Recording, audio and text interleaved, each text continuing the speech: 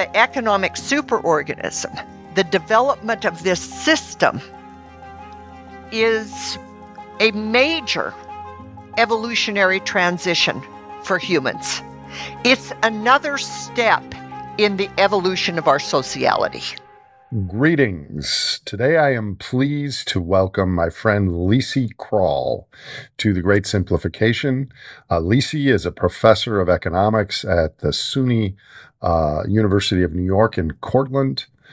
She was a Fulbright Scholar, a SUNY Senior Scholar, the recipient of many awards, including the Chancellor's Award for Research. Her most recent book, Bitter Harvest, An Inquiry into the War Between the Economy and the Earth, takes a wide lens view of the evolution of humans through the agricultural revolution all the way to the progression of capitalism to today's economic superorganism. Today, Lisi and I discussed the importance the agricultural revolution had on framing, setting the foundations of the structure of the global energy-hungry system that we have today. We also talk about the profound duality between humans and the other than human world. And both of these are actually core tenets of my work. So Lisi and I have been traveling parallel paths on this research. Please welcome Professor Lisi Krall.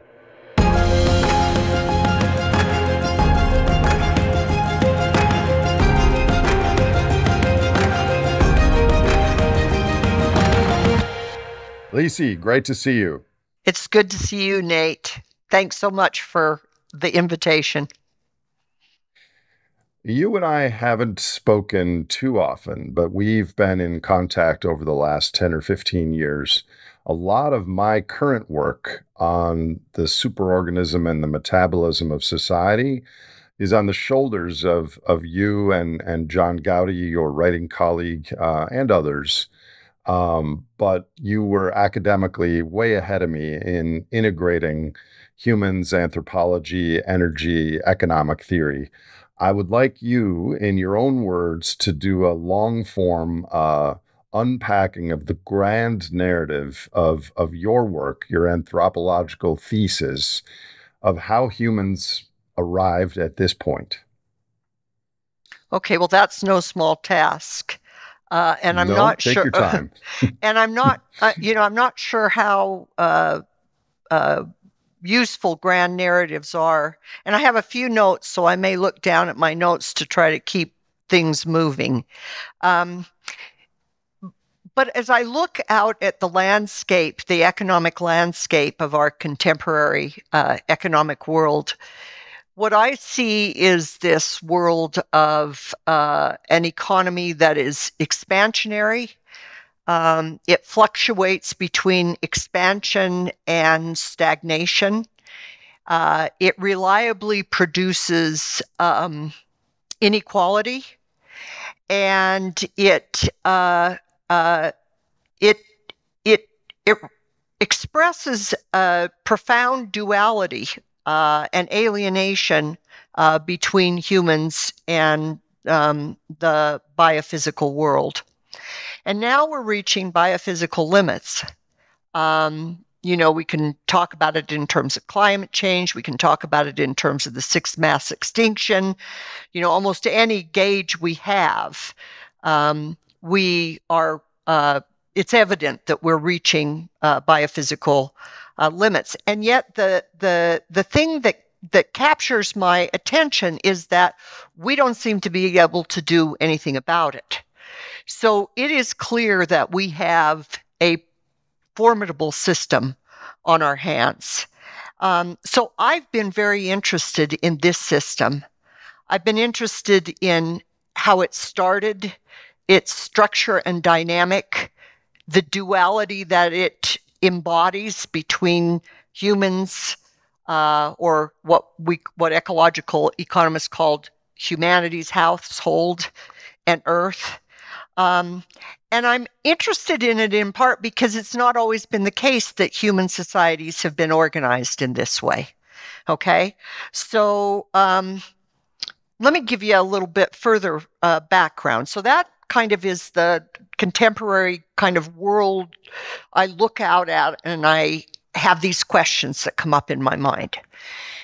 I've had the good fortune of having many great minds to influence my thinking, as all of us have. For me, some of the notable influencers on me are the human ecologist Paul Shepard and Wes Jackson, and both of those people concentrated to a great extent on the agricultural revolution and what a profound change that was for humanity. So I've been greatly influenced by their work. I've also been influenced by, as an economist, by Karl Marx and Friedrich Engels, and mostly by their methodology. Their methodology of dialectical and historical materialism, to me, is very, very useful in trying to think about economic systems, their formation, and how they evolve over time. And so I've tried to engage that kind of methodology, which is not always easy because it's kind of messy.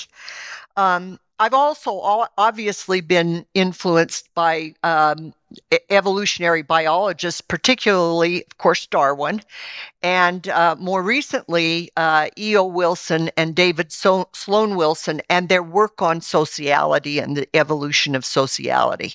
So I've been influenced by that kind of spectrum of people. John and I had the good fortune of working together for many years.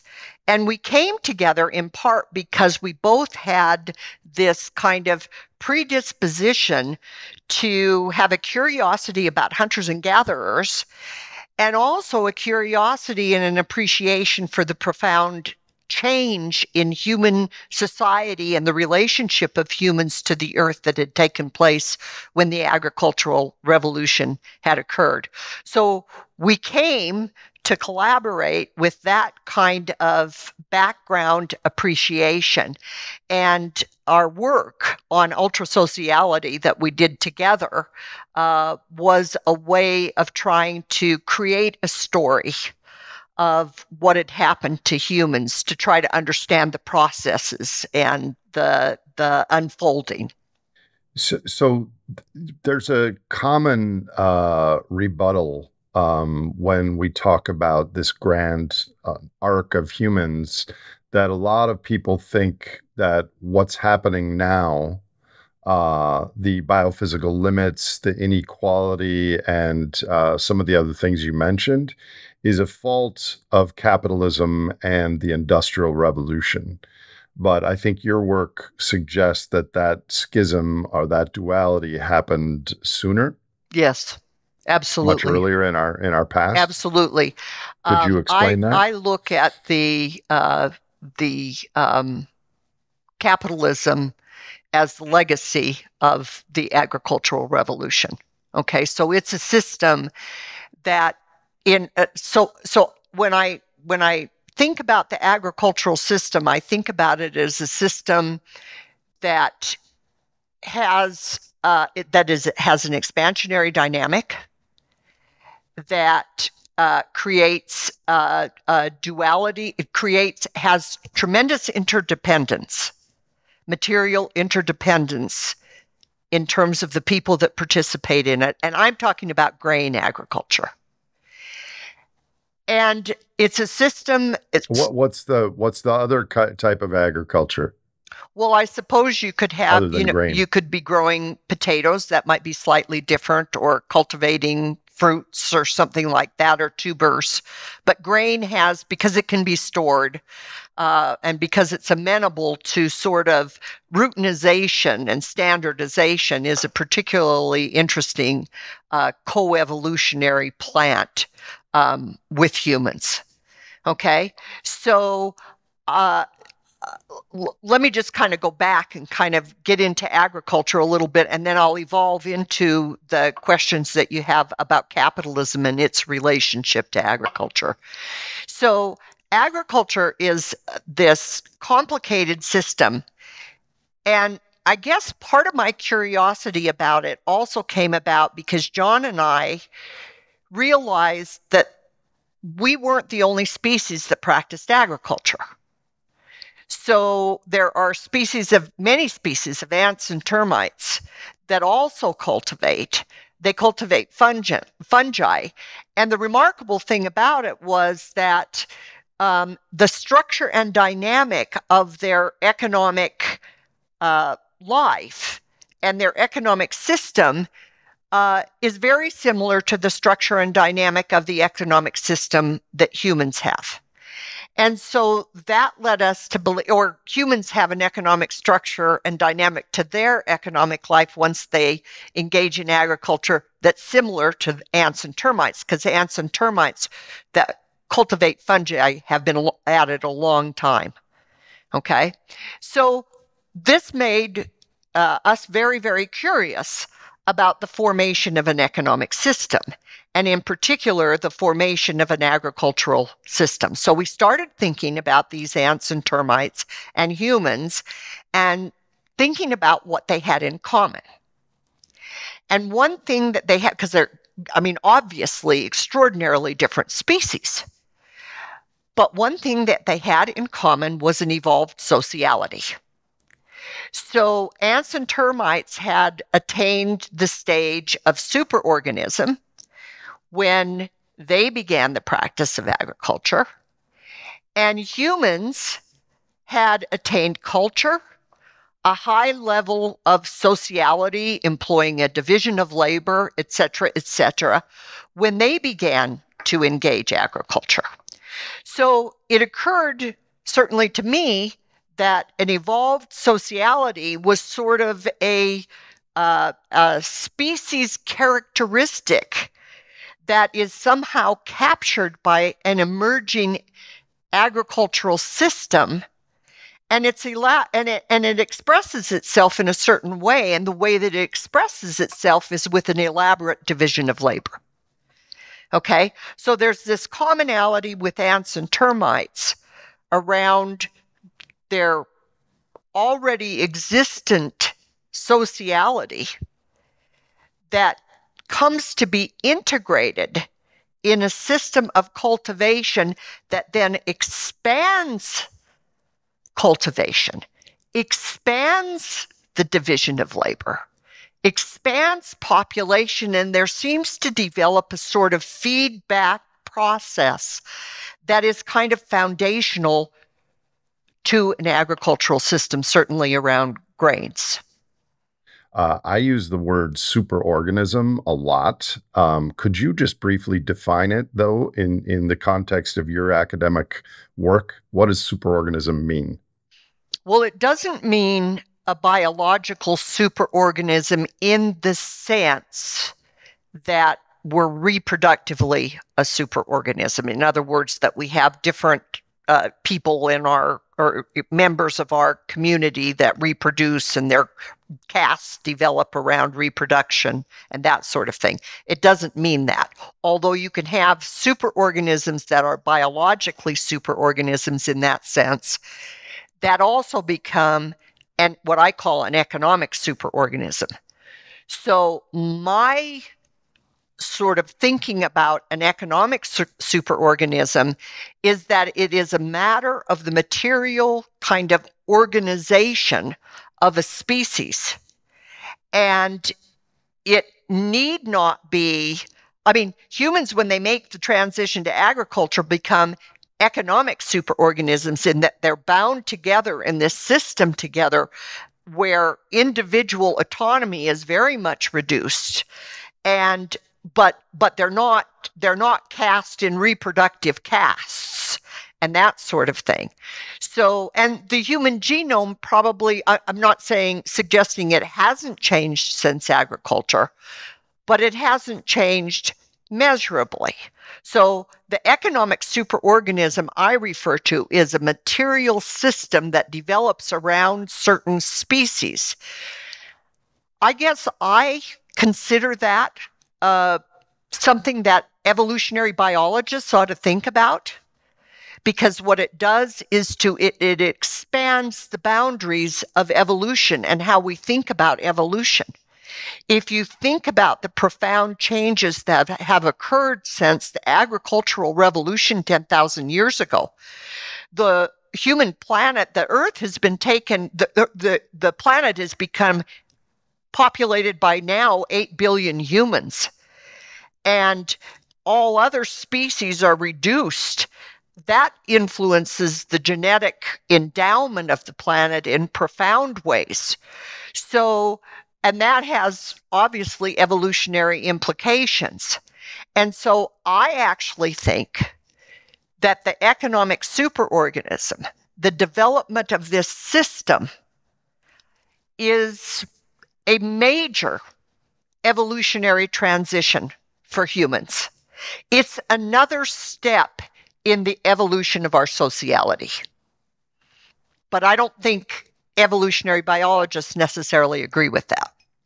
Let me ask you this. So the sociality of our species always existed, or for a very long time existed. And what happened was we combined our sociality with surplus for the first time. And that's what kickstarted the superorganism dynamic, yes? Sort of, but I think it's important to think about the not just combining our sociality with surplus, but that our sociality comes to be involved in a co-evolutionary process with annual grains that creates a system that gives rise to surplus. So the division of labor, the ability of humans to do that, I think is an essential part of the story. And let me just elaborate that a little bit.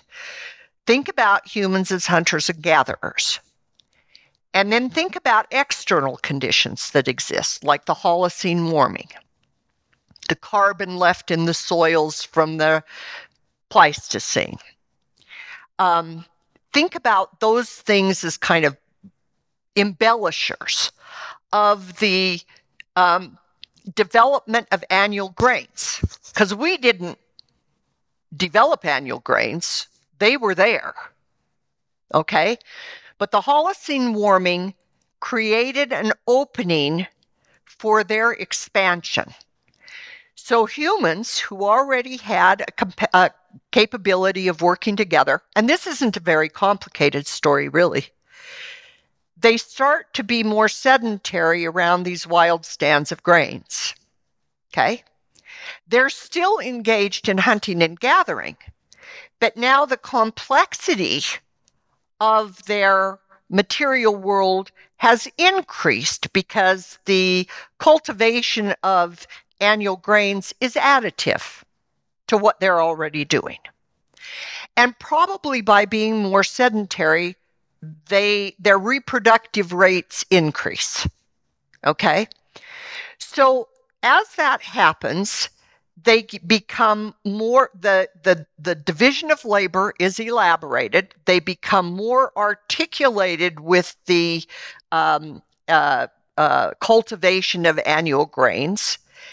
And those annual grains are an expansive proposition. It doesn't take great human intelligence to look at a seed and see it germinate and realize that you could affect that process.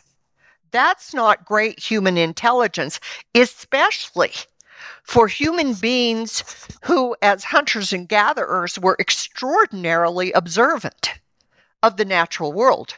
Their strategy was to embed themselves in the rhythm and dynamic of the natural world. That's how they tapped into the ecologies and their movement to create their economic life, their material life. So humans start cultivating a little bit, and cultivation takes off.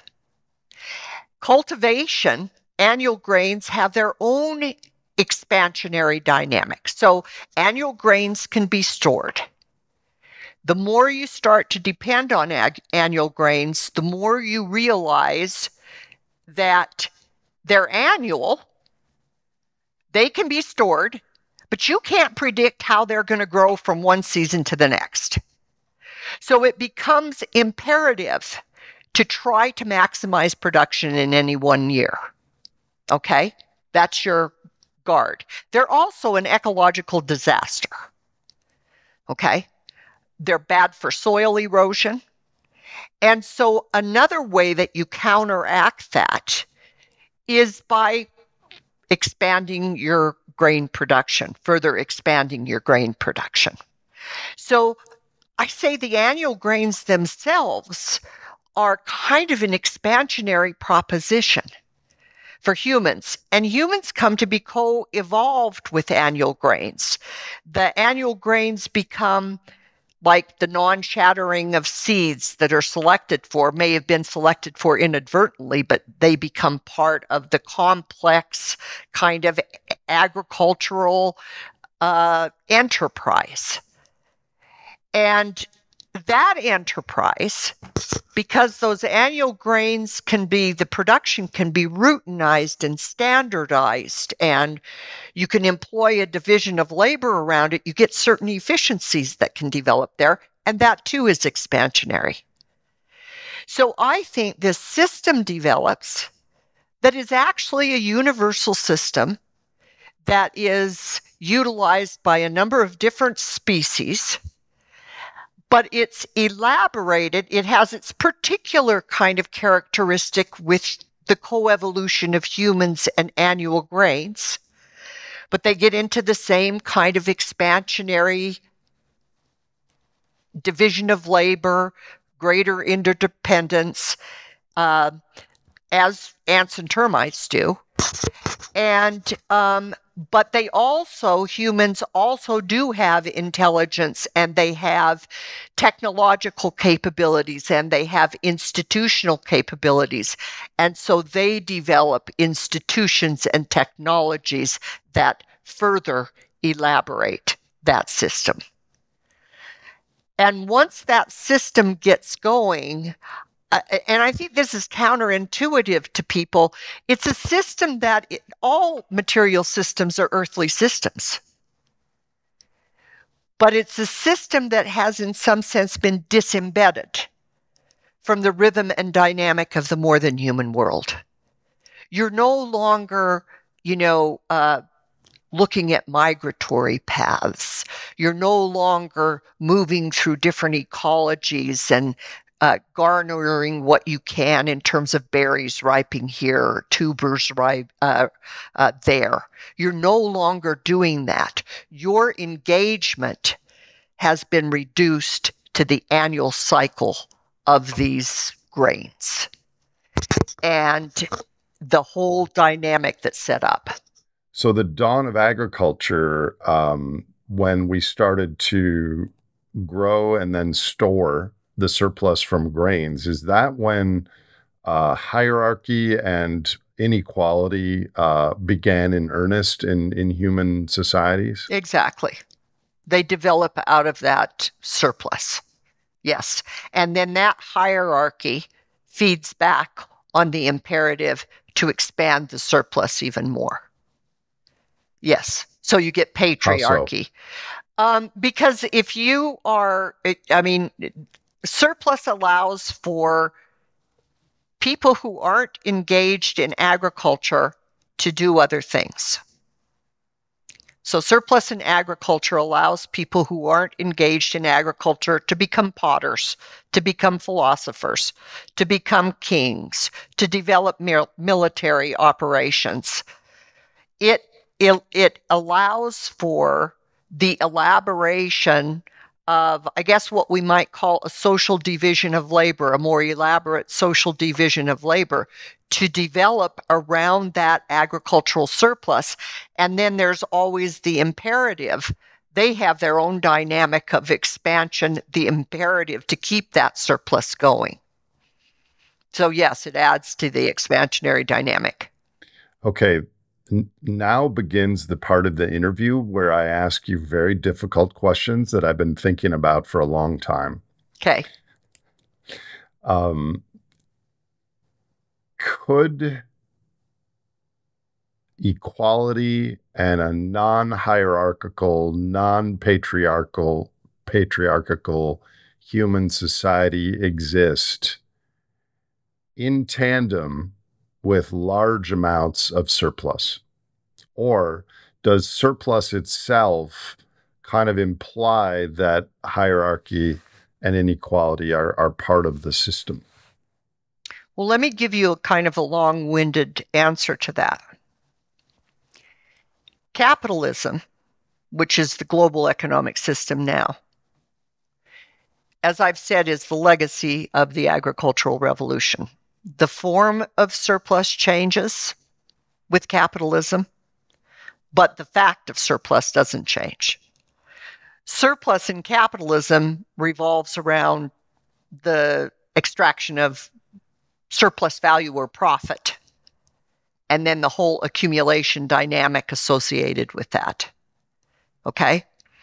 So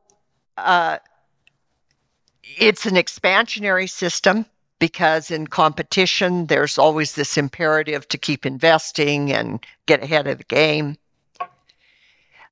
It's a tremendously interdependent system.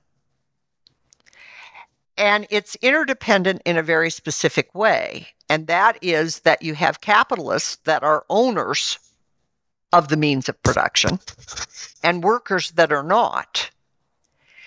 And that right there sets up, that's how the system, you can think about profit as an institutionalized form of surplus. But that's how the system of profit in part gets its money from exploitation of workers. That's a very Marxian interpretation, but I think it's as good as any. So if you ask me, can you have a system of surplus without hierarchy? I guess the answer would be theoretically, yes, you could have a system of surplus without hierarchy, but it couldn't be a capitalist system because a capitalist system is by definition a system of hierarchy. I meant from the evolutionary repertoire of Homo sapiens, the plasticity and the group selection, competition, cooperation that is hardwired in all of us. Could we have a system in the face of huge exosomatic, in the presence of huge exosomatic surplus, the way we have now, or even half of what we have now? Could we have a system that wasn't hierarchical and with massive inequality? I guess I'm asking, is it the surplus that drives these things, or is it the system that drives the surplus? It's the system that drives the surplus. It's the system that drives the surplus. So that's not to say you couldn't have surplus. Right now, it's the system that drives the surplus. And things evolved in a certain way to get us where we are now. Could we theoretically have a surplus system that wasn't a capitalist system? Yes, I suppose we could. But our particular evolutionary trajectory did not lead us to that kind of system. Instead, it led us to the kind of system that we're confronting now. Well, it didn't really lead us. It was the system we have now was selected for, which is different words to represent the same concept, right? Yes. We definitely got involved in a system that elaborated in a certain way and landed us here. And you can kind of see it through the kind of in a simplistic sense, the expansion of markets and a market society. So you get agricultural surplus. It elaborates the division of labor. Now you get potters and all kinds of other things going on. They then trade. So you can think about initial markets as an institutional arrangement for trade. okay, that makes some sense. I mean, Adam Smith talked a lot about that. And then you get markets that develop where you get merchants that want to make money off of the trade. So they want to buy cheap and sell dear.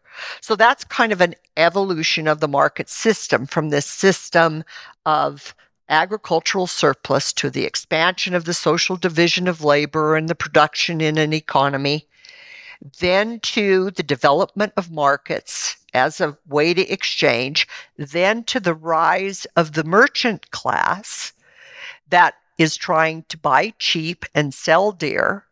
And then a further evolution of that is that buying cheap and selling dear feeds back on production itself. And the merchant becomes essentially a capitalist.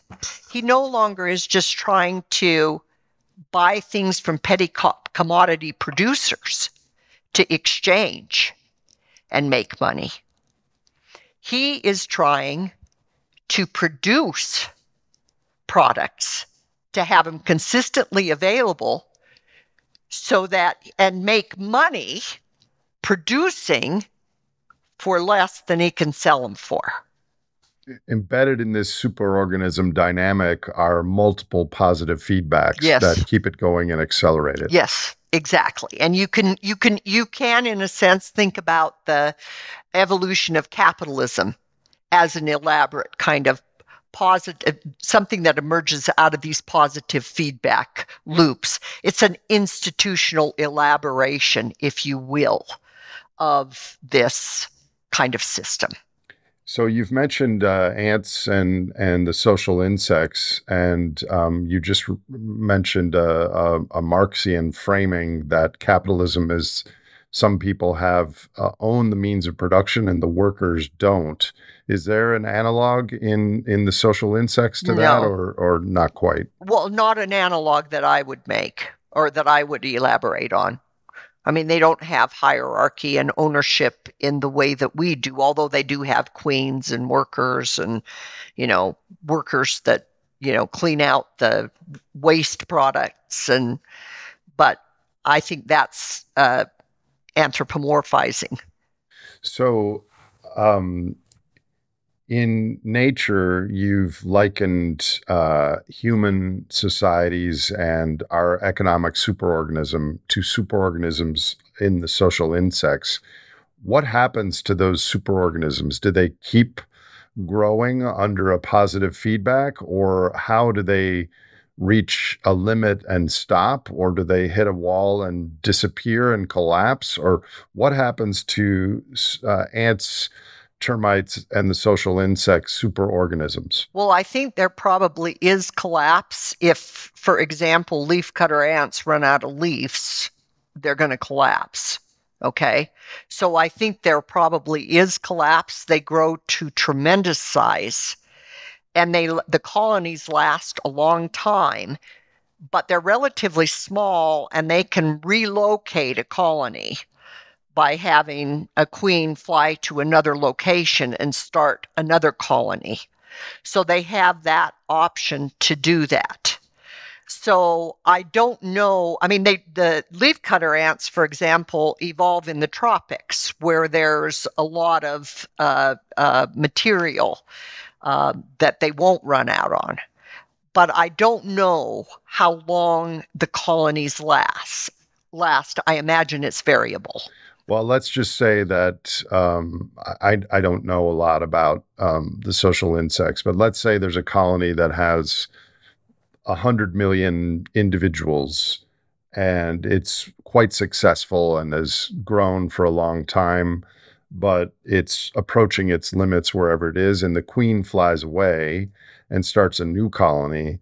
So that new colony will continue to grow and expand, but from a much smaller starting base. So it's almost like expansion, but starting at a lower level. Could there be any analogy of that to human systems?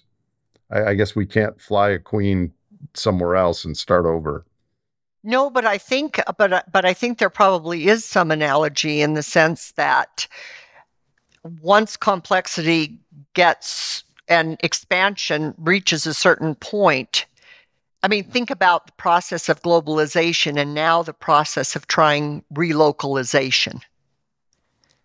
I think there is this tendency to revert back to more localized kind of enterprises as things get more complicated and kind of out of control. Probably.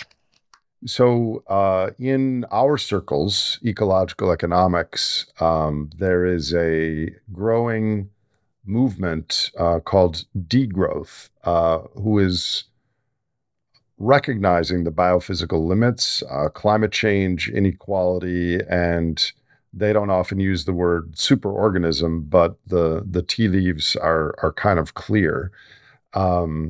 Do you think it's possible, given your analysis of our evolutionary nature as evolved primates, to voluntarily degrow as a culture or as a species? We've got a collective problem, and the problem is embodied in a complex economic system. And that complex economic system is a system with an inherent dynamic of expansion, profound interdependence, and it has set up this duality between humans and Earth. Okay?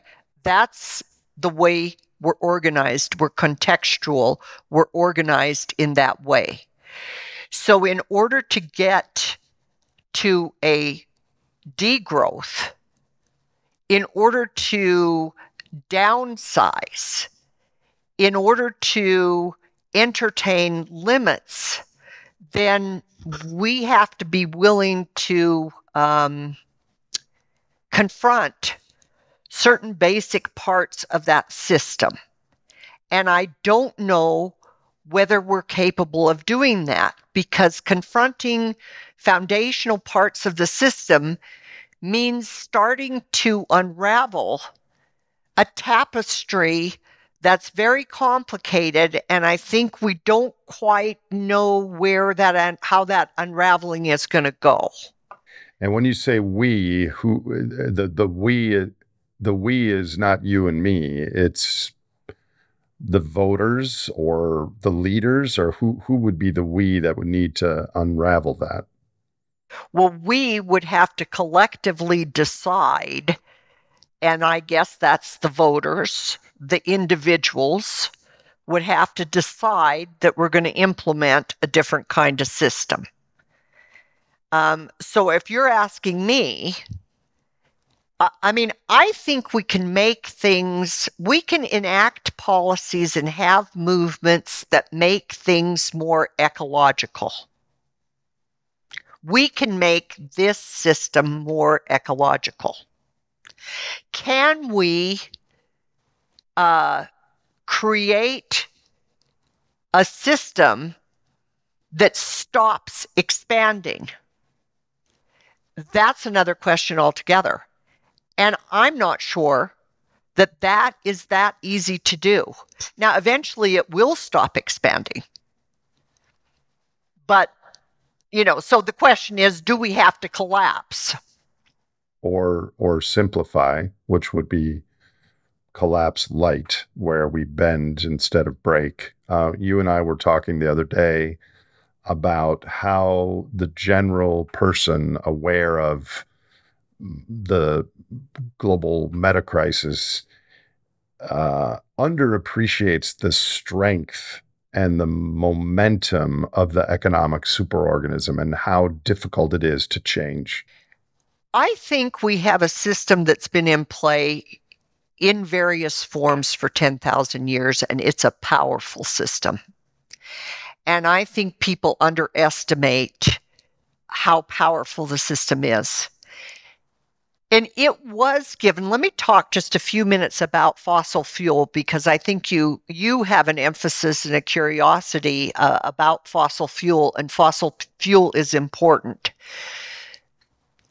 Fossil fuel did not create capitalism.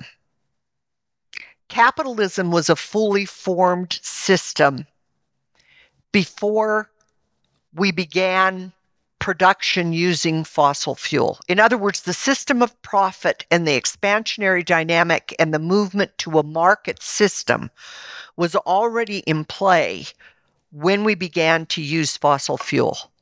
But there is no question that fossil fuel changed the dynamic of the system.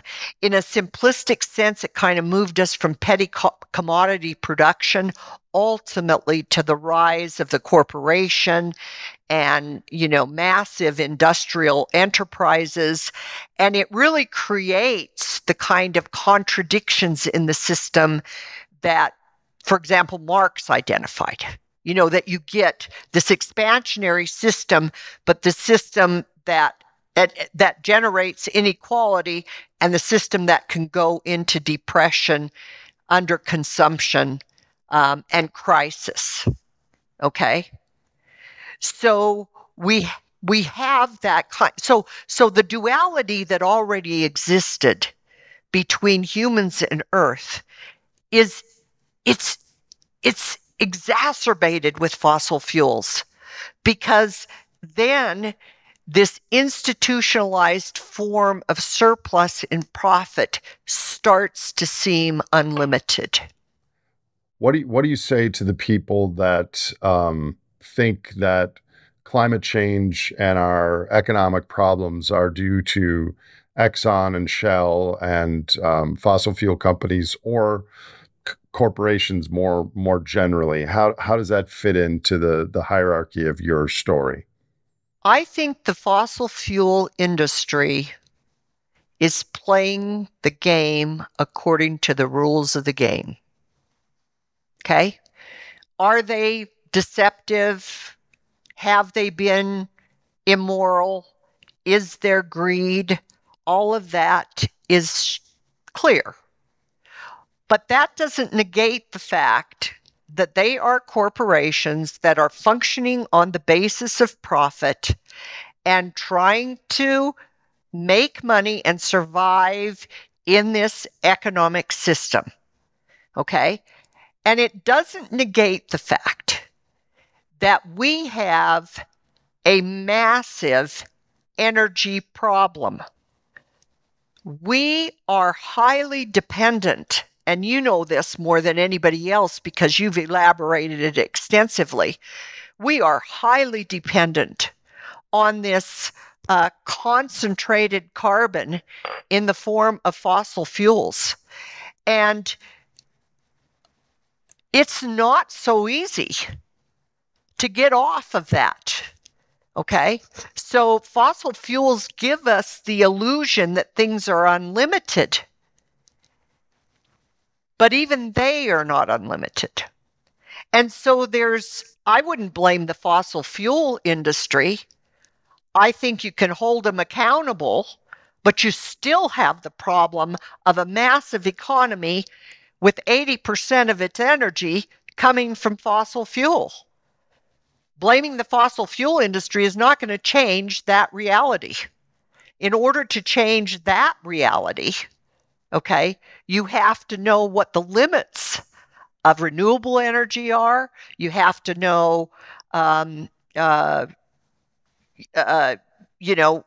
energy return on energy investment, and you have to understand that climate change is not going to, we're not going to do anything about climate change unless we have absolute limits on the extraction of fossil fuel. A cap on carbon, a hard cap on carbon. Those sorts of things would be a cap on economic growth. So at the at the bottom of the academic intellectual scaffolding that you're building, or that you have built, is the issue of governance. And how is governance that would attempt to do or succeed in doing some of the things you just mentioned, incongruent with this amount of surplus? Is governance without surplus and agricultural based systems even possible? You mean governance that will downsize? I'm not Yeah. sure I understand your question Um, entirely. yeah. I mean, well, let me ask it a different way.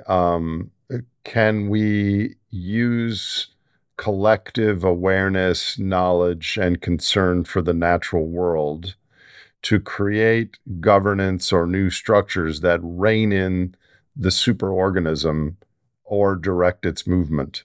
We can, but we have to become a lot more enlightened about what's going on. We have to be a lot more And what does that mean? discerning.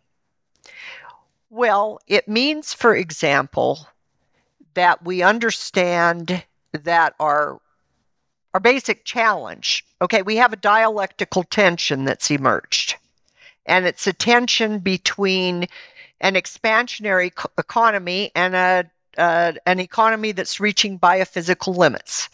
It's a tension between an economic system that wants to function as if it's not an earthly matter. At the same time, it is. We confront so we confront this kind of dialectical tension in the system, and it's very, very hard to come to terms with how we resolve that. And I think expanding our understanding of things to the point where we realize that what we're really trying to do here is to reconnect the economy with the rhythm and dynamic of the more than human world. We're trying to re-embed ourselves in that. We're not just trying to attain sustainability in some vague way. And doing that requires limits.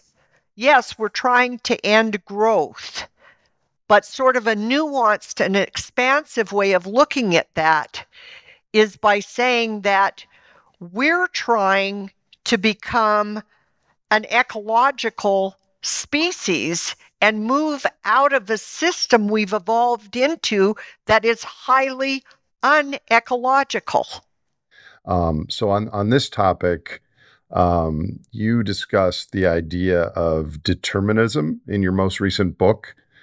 In your opinion, how much agency do we really have as individuals and in aggregate collections of individuals to make change at a larger scale? Do you see us as active agents influencing the economic superorganism system, or rather as smaller parts playing a role in a much larger story than ourselves? We are definitely captured by a system where we play a certain role. And we live in the contradiction of that all the time. Okay? You can say, we need to stop expansion, and yet you hope that your portfolio expands so you have a good retirement. Okay? You have to work, and the employment that you get is employment that is involved with companies that are making profit, and profit is expansionary. Okay? So we live with individual contradictions. Now, having said that, in some sense, we're a Pleistocene species that has become an economic superorganism. So we have this contradiction in our evolutionary history. I say we are both Homo sapiens sapiens and Homo sapiens agriculturae. We're both of those. So we feel this tension and contradiction both in our individual lives, and it's obviously apparent to us collectively. An economy that continues to grow against a world in which we're confronting biophysical limits and we can't stop it. We can't seem to stop it. So we're dealing with those kind of contradictions. what difference can we make? We have to get our story straight about certain things.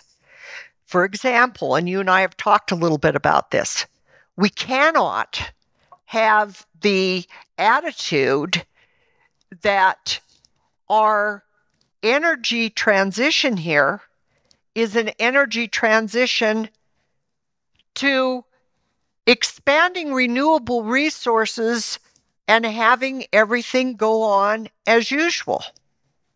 First of all, that's not going to happen.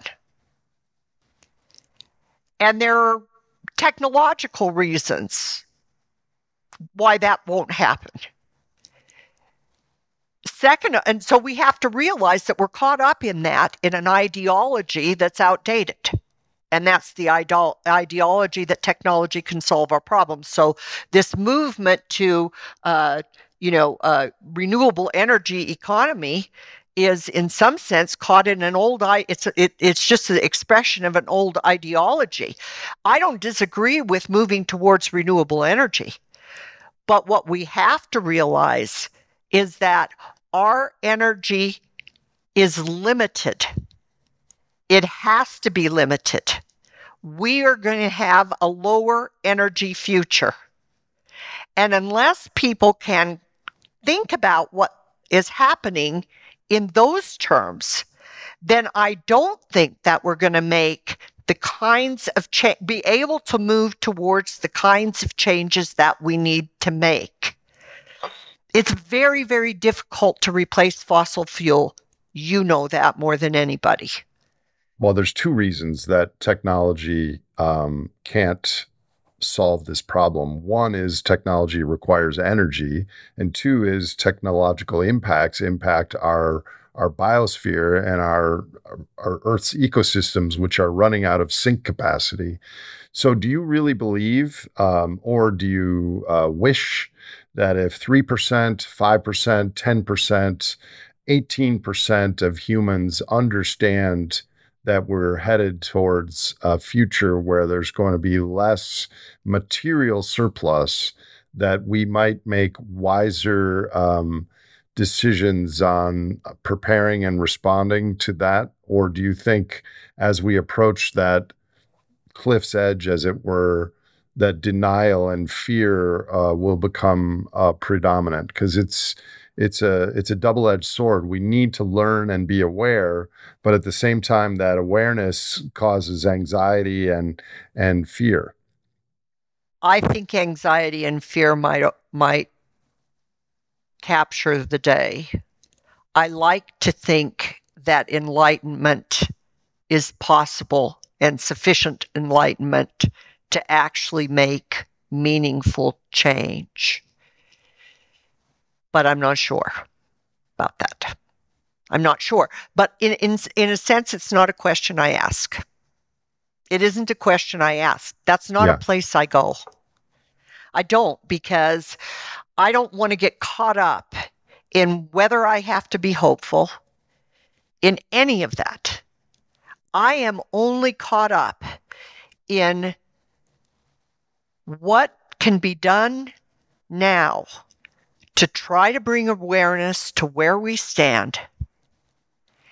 And I am for engaging any movement that tries to get us out of the path, the trajectory we're on.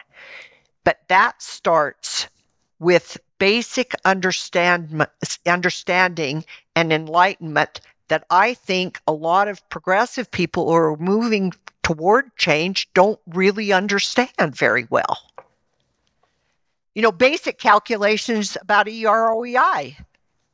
That's the genesis of this podcast, Lisi, is I don't have the answers, but I want to help people understand this economic superorganism dynamic, because a lot of the doors that we're rushing towards really have red X's drawn through them. They're brick walls. Yeah.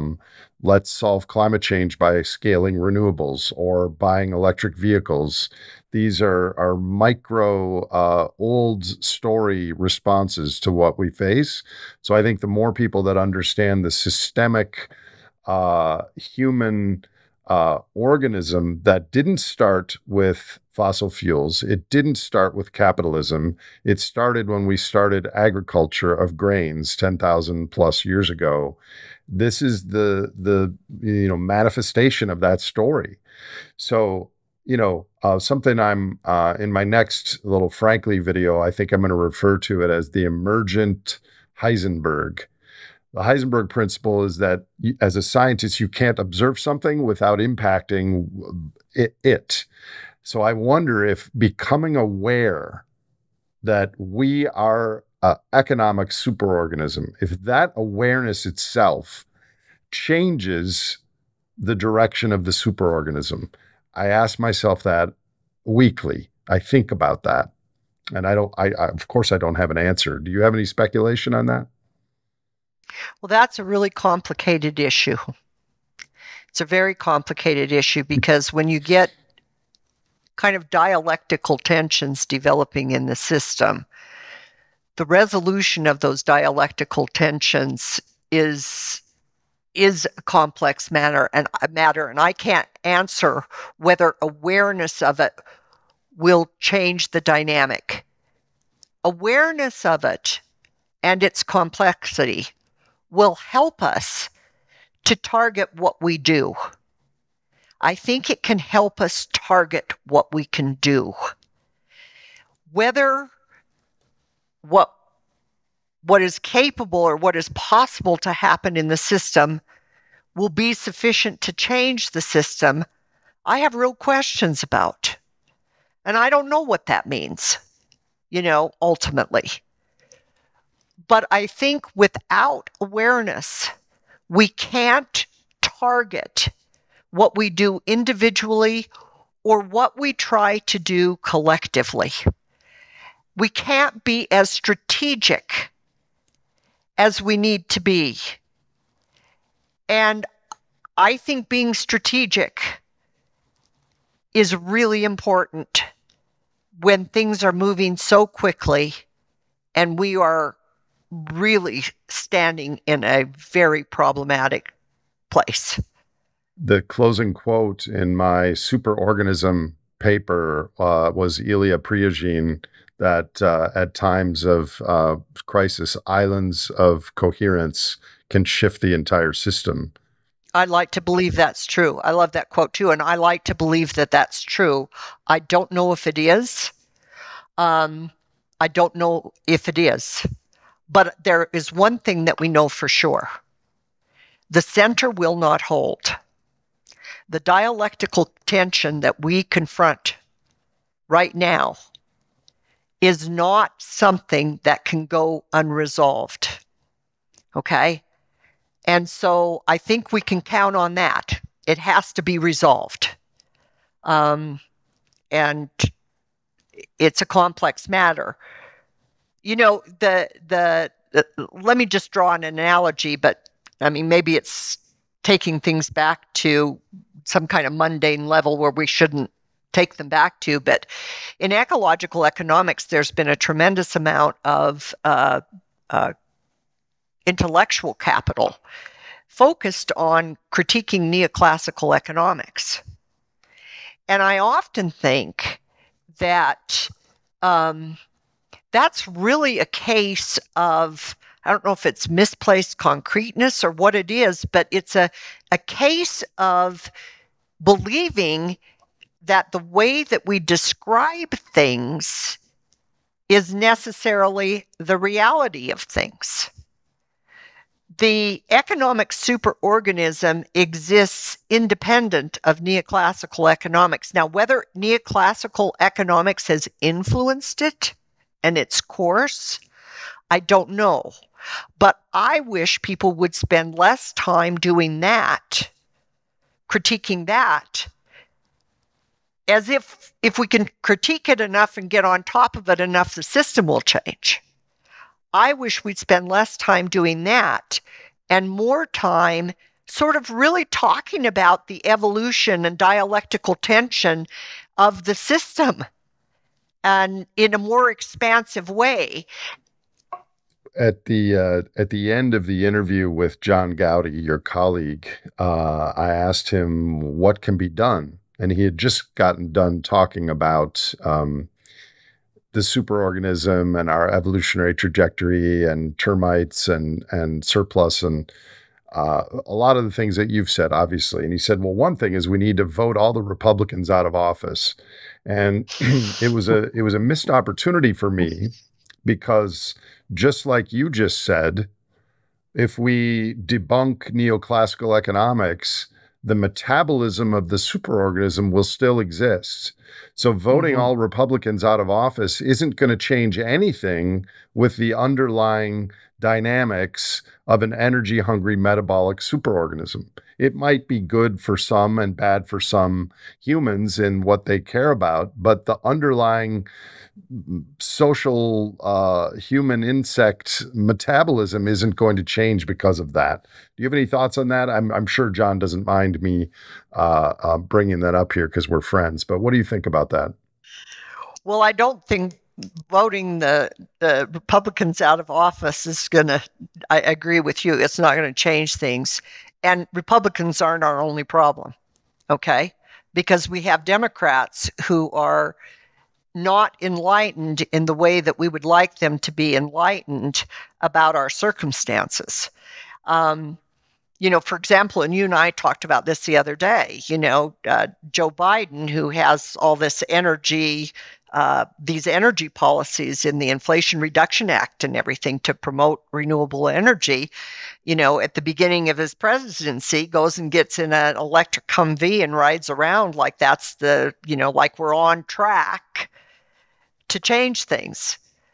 That leases for fossil fuel production are still being given out.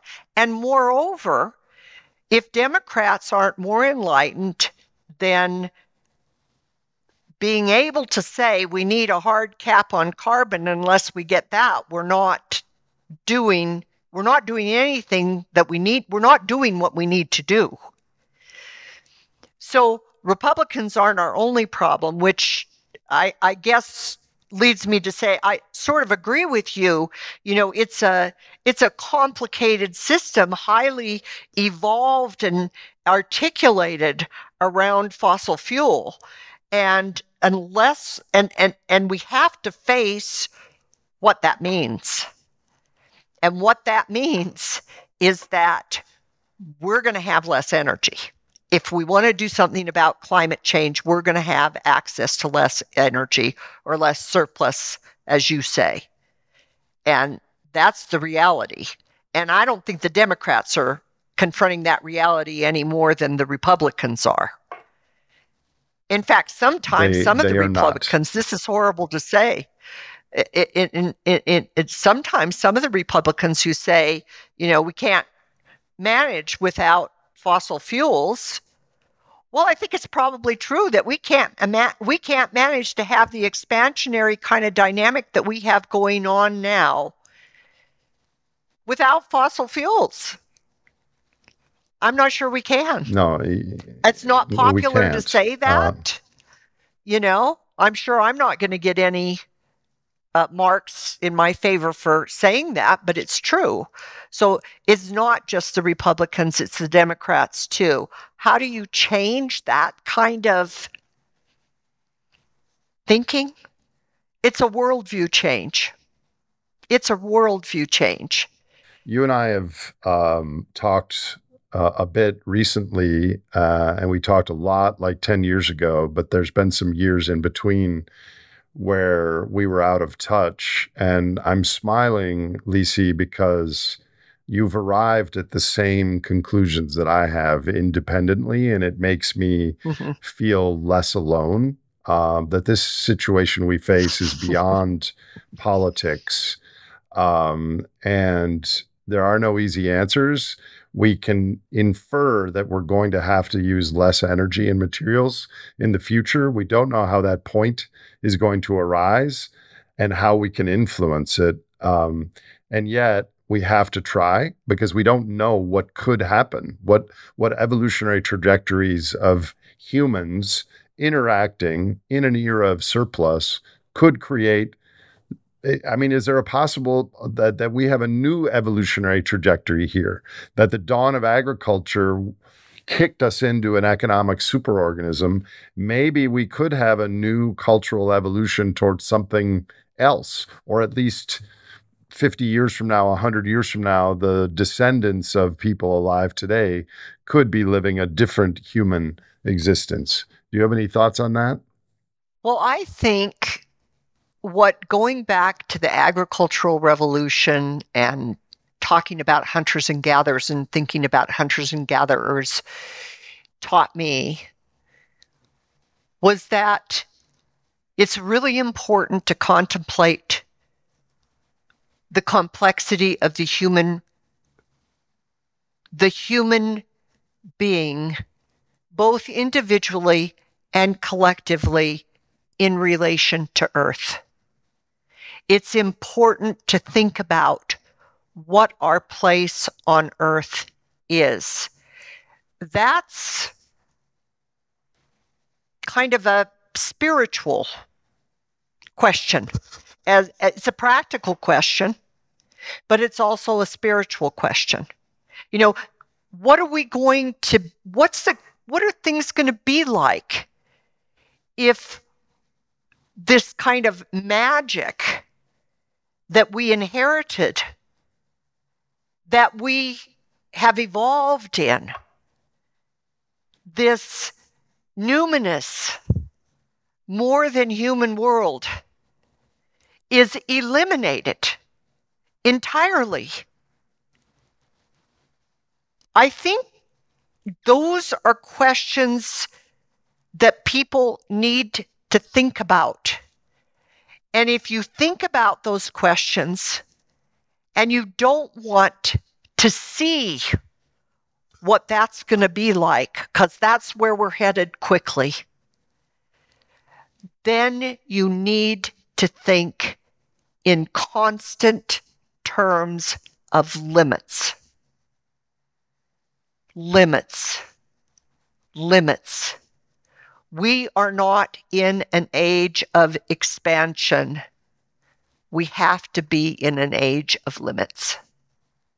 And unless we can start to think in those terms and think in terms of our relationship to the more than human world, I think we probably will not do what we need to do. I think we have to constantly keep those things in the back of our mind. And I know that might sound kind of wishy-washy, but it's true. Yeah, I agree with that. So can you bring that down to an individual level? Our viewers and listeners, you've been working on this as a career choice, your entire career, integrating the economic superorganism, biophysical limits, the ecosphere with your work with Paul Shepard and Wes Jackson. What sort of personal advice, to many of the listeners of this show are aware of these things, what sort of personal advice would you give to people who are aware of the economic superorganism, yet they want to live their life and play a role in our situation? Look into the black hole constantly. Look into the contradictions. Look into what we're confronting, and don't be afraid of looking into them deeply. Don't be afraid of engaging them. Don't be afraid. Don't let yourself sink into despair at the same time. Sometimes enlightenment only comes when you can look at something squarely and size it up for what it is. And then there's a certain liberation in what you're able to start thinking about. You're able to start thinking in different terms once you do that. Don't get caught up in whether there's hope. Look into the contradictions. Look into the black hole. Engage it fully. And then don't let despair overpower you. continue on. Make your choices about your activism and what you do based on what you come up with when you size things up. And I guarantee, in terms of what we're talking about, you will have to confront this proposition of limits. Okay? And we try to hedge that. We try to hedge that. We can have development without growth. Well, yeah, we can, but unless there's infinite, no diminishing returns to technology, that's limited. We have to confront this limited world that we're starting down. And there's practical things you can do. For example, I'm involved in a lot of conservation work, and I'm trying to stop the development of somebody who wants to put in a massive resort up a small river valley in Wyoming, and he's saying he's doing it in the name of conservation. I've been involved in 2 years in a project trying to stop it, trying to speak to the migratory paths of animals. Have I been successful? Not altogether. But I think that kind of work is good work. And it's work people can engage in. You can engage in those kinds of localized, community-oriented enterprises, movements. But you have to see clearly what you're doing. Are you still teaching? And what would you say to college-age humans who start to understand the synthesis of climate, anthropology, energy, resources, and limits? I would say to them what I just said. Don't despair. Embrace the world in all its magic. Try to understand it at a very foundational and critical level. Lead a thoughtful life and understand that what has happened in the past, that your goal in life is not to be better off than your parents. That is not your goal. That is not your future. Because you're at a different moment and you have to rise to the historical moment. That's what I tell my students all the time. And they find themselves at a very important historical moment. And I am almost at the end of my teaching career. What do you care most about in the world, Lisi? I care most about, I guess, compassion. And I also care most about, right now, I think, trying to fight for what remains of the wild impulse of the planet. I think that's what I care most about. Me too. Me too. Good. Well, I'm glad we agree on that. Yeah, we deeply agree on that. Most of my guests agree on that. Here's a question I ask all my guests, and I'm really looking forward to see how you answer this, because it's not so implausible that you might one day have such a moment. If you, Professor Lisi Krall, had a magic wand and there was no personal recourse to your decision, what is one thing that you would wish with that wand to improve human and planetary futures? I can only have one. Well, if you have a couple of key points you'd like to make, I'll give you more than one. But I would wish that we would be able to see the end of the ideologies surrounding our economic system. I would hope that we would be able to see that the system of profit is not sustainable. And that trying to move in a direction away from it is not going to impinge on individual freedom.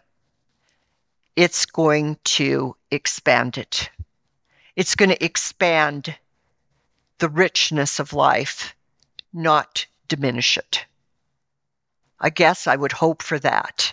Well, let me ask a follow-up to that. Is it an ideology that is at fault, or is it a biology of paired with surplus that we have to change? I'm still not clear on the distinction between the ideology in service of the superorganism or the biological momentum of a social species finding surplus and then building economic structures, not consciously, just the same way an ant would build a subterranean highway. That's actually a really good question. It's a really profound question. I don't think we got here. I think we got here by accident, not intent. And I think we got here by peculiarities of our evolutionary dynamic. And not just individual evolutionary dynamic, but collective, how we evolve collectively. Okay? So I don't think getting here was an aberration. And this is the hard thing. Getting here wasn't an aberration. This is where we arrived. And I can think of, which I have, the story of how this might have happened. It's not an aberration. It's not, but we arrive here as a bit of an ecological misfit, nonetheless. And I think, if anything, what it demonstrates is that evolution doesn't see it ahead, and it's not perfect. It's not perfect. So I think the challenge is, and we develop ideologies around that, around rationalizing and justifying and extending where we ended up.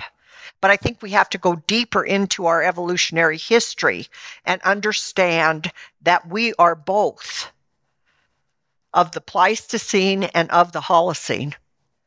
We are Homo sapien sapien, and we are Homo sapien agriculturali. That is the peculiarity of our evolutionary history. Okay? There is no question that will create formidable challenges for us both individually and collectively. And so the struggle that we're engaged in right now is predictable. So will the ideology matter? Yes, the ideology will matter, I think, somewhat. Whether a change in ideology can resolve the dialectical contradiction that we find ourselves with, I'm not sure. But we can only go about changing ideologies, trying to develop deep ecologies, strategically looking at what we need to do, not having our head in the clouds, instead looking into the black holes. That's what we have to do. And so we'll see what happens. Clearly, I don't have all the answers. Neither do I, but you're trying to describe the problem and help other people understand it, which I think is a very important step. Thank you for your time today and for your lifetime of scholarship on these issues.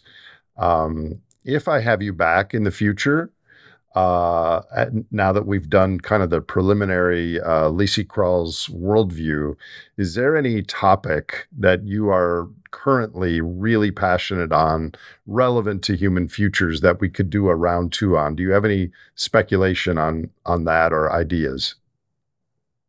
Well, we could expand a discussion of methodology, which seems kind of weird, but we could expand our discussion of the importance of thinking in evolutionary and dialectical terms. We look for simple answers. We look for simple stories, but there's something to be garnered in more complexity that I think is important. So we might want to talk about that. All right. I've written it down as a soft circle. Thank you so much, and good luck with your battling the Wyoming development. And we'll talk soon, my friend. Okay, Nate, thank you so much. I appreciate it. If you enjoyed or learned from this episode of The Great Simplification, please subscribe to us on your favorite podcast platform and visit thegreatsimplification.com for more information on future releases.